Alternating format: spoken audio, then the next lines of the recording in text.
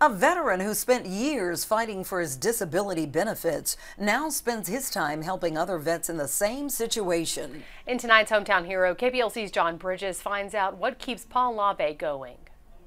Veterans Administration lied about my service medical records and hospitalizations, and they denied my disability. It took me years, and my family had to struggle. And I don't want other veterans to have to go through what we went through.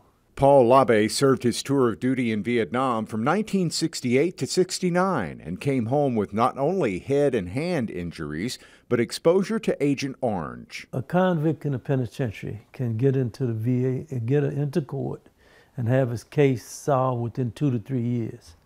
My veterans, it takes me 13, 17 years to finally get justice for them. Frederick Bruchette was in the 82nd Airborne and was severely injured in a parachute training accident in 1979. Paul's been helping him fight for benefits since 2007. It's a blessing to all of our veterans that's got his attention that he's working for, because the VA is not fighting like they should for us. Veterans all throughout the whole United States has to go through one court. And then they come back with an excuse, oh, we're trying to get you processed as soon as possible. If that were true, you would allow the veteran to go get his rights from any court the same way any other citizen can.